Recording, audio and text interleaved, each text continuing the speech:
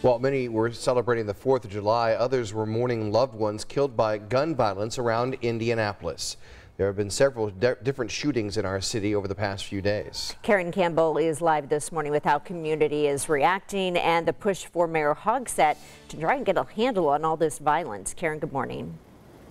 Hey, good morning, guys. Yeah, I mean, there's been more than a dozen shootings over the holiday weekend since Friday. So 2 of those happened at shopping malls. Now, many in the community, as well as even on social media, are asking, where is Mayor Joe Hogsett and how is he planning to curb the violence in Indianapolis?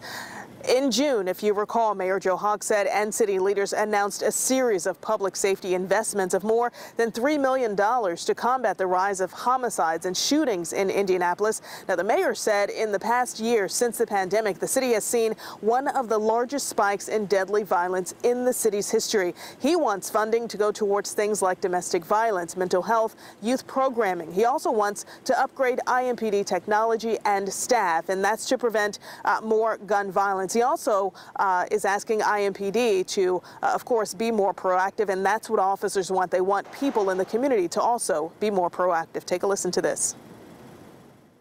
Our hope is that we're going to send a message that if you're going to engage in violent crime, we're going to be after you. We're going to attempt to locate you. We're going to lock you up, and we're going to work with the prosecutor's office, and we're going to work with the U.S. Attorney's office to get as many charges as we can to keep those individuals off of our streets.